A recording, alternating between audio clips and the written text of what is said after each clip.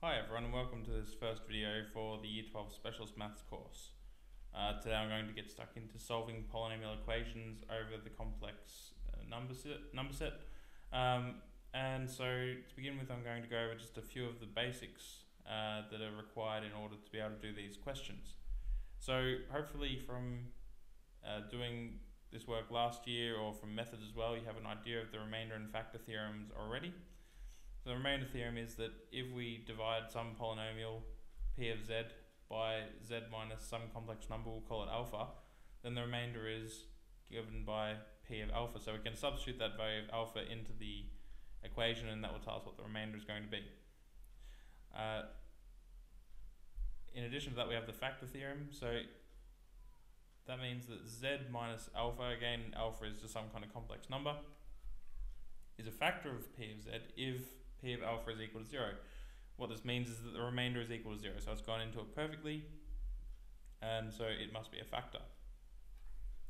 A couple of other things we need to know in order to be able to do these questions. We need to know the difference of two squares factorization. So a squared minus b squared is equal to a plus b times a take b. We also have the difference of two cubes. So that's where we have a cubed minus b cubed is a take b times a squared plus ab plus b squared. And also the sum of two cubes, which we have a cubed plus b cubed equals a plus b multiplied by a squared take ab plus b squared. So we're going to have a bit of a look at some of these questions now. So to do some factorizing and solving, okay?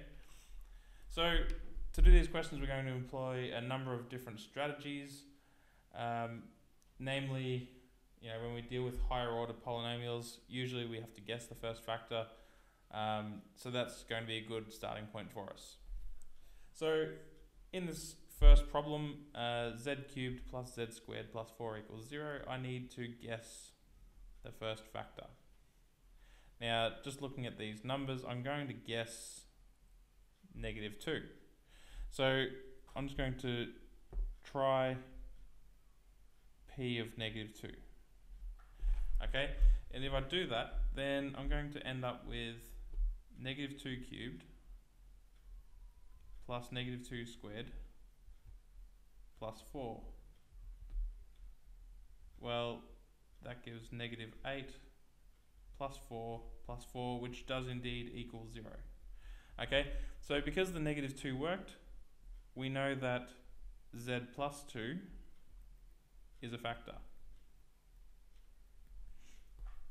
So the next thing is that I need to then figure out what's left once we get rid of that as a factor. So I'm going to use some long division here. Okay, so I'm going to divide z cubed plus z squared plus 4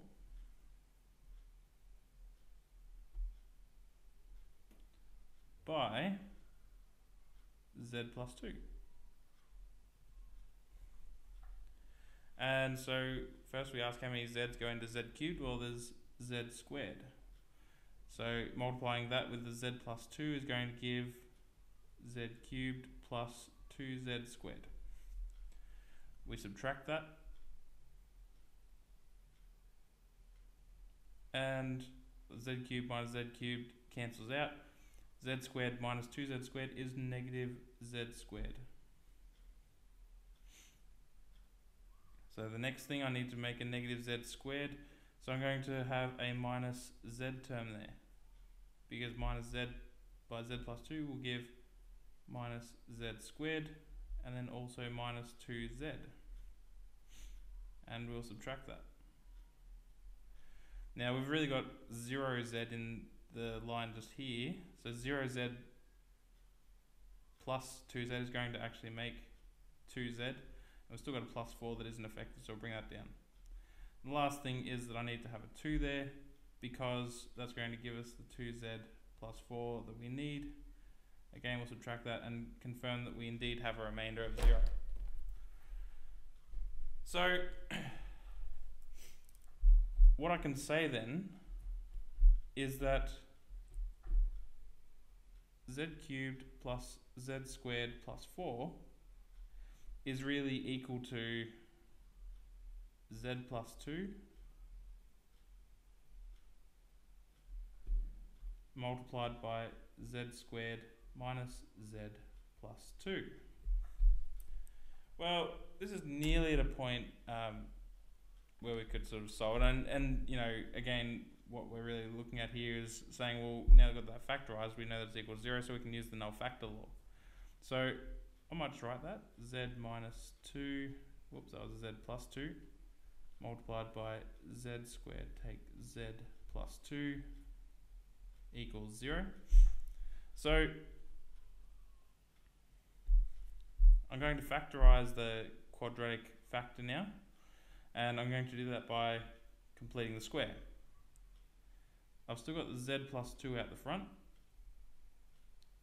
This is going to become z squared minus z.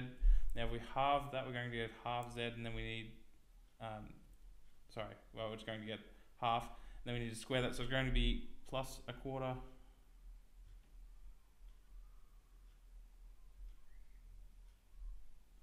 minus a quarter, and then plus 2. And that's still all equal to 0. So next, z plus 2, and here we now have z minus half all squared, and then plus 7 on 4.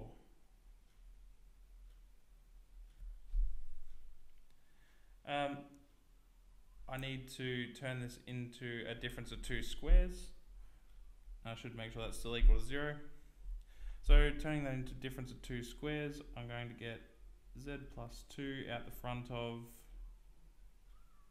z minus half squared minus 7 on 4 I squared. And now we have difference of 2 squares, so we can finally finish factorizing that to give z plus 2, and then z minus half plus root 7 on 2i, and z minus half take root 7 on 2i. Again, that is all equal to 0. So we've completely factorized it, and now to solve it, just need to use the null factor law. So therefore, z should equal -2, or z should equal half plus or minus root 7 on 2i. And those are our 3 solutions to the equation. Now I'm going to stop the video here and pick up the other problems in the next video. So see you all then.